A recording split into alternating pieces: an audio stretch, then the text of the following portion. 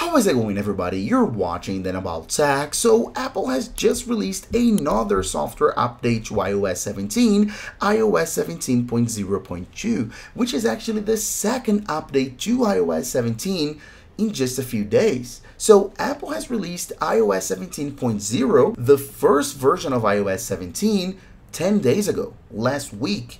And we've already seen 17.0.1 and now 17.0.2. So why so many software updates in so few days? Well, let me explain you, and also why you should update right now. Let's get started. Okay, so as you can see here, Apple released iOS 17.0 on the 18th of September, so last Monday, as I said, and then just a few days later, 17.0.1 and now 17.0.2.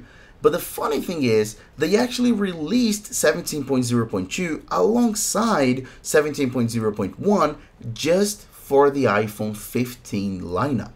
But then, a few days later, they released 17.0.2 for everyone. So right now, just so you can understand, all iPhones that are compatible with iOS 17 will be running 17.0.2. So from the iPhone XR to the iPhone 15 series, everyone that's updated is on 17.0.2. Okay, so with that in mind, everything's clear on those versions. Now, you may be thinking, why so many software updates? And the reason why is super simple. iOS 17 had so many bugs. If we jump to this other website right here, we have some of the most common bugs in iOS 17. As you can see, the list is pretty large, and those are just the most famous, the most common bugs, but there are so many. From notification sound to charging issues with apps crashing, black screens, it's amazing. So because of all that, Apple decided to release those two software updates just to try and fix those issues and give you a better overall experience with the new software with iOS 17. So that's the only reason why.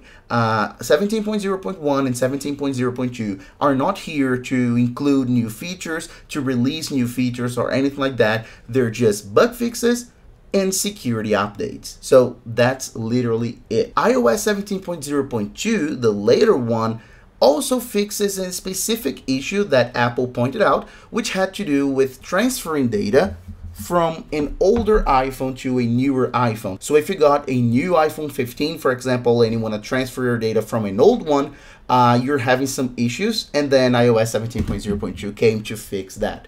But apart from this specific issue that they pointed out, they just said security updates and bug fixes. So that's why if you're running iOS 17, it's mandatory that you update if you want to have a better experience overall with your iPhone. Just as easy, as simple as that. Oh, and by the way, I have already told you this on my other video where I tell you how to save a ton of battery life in iOS 17. If you haven't watched this video, go ahead, card right here and link in the description. I pointed this out on this previous video of mine that you should be on the look for those new software updates, that it's normal. Every time you get a major software update, you've got 1 and 2 very quick software updates on top of that to fix those issues. Okay, so go ahead and take a look in that video. If you're suffering from battery issues, battery drain and everything like that, go ahead, take a look, and that will help you out so much. For now, update and wait.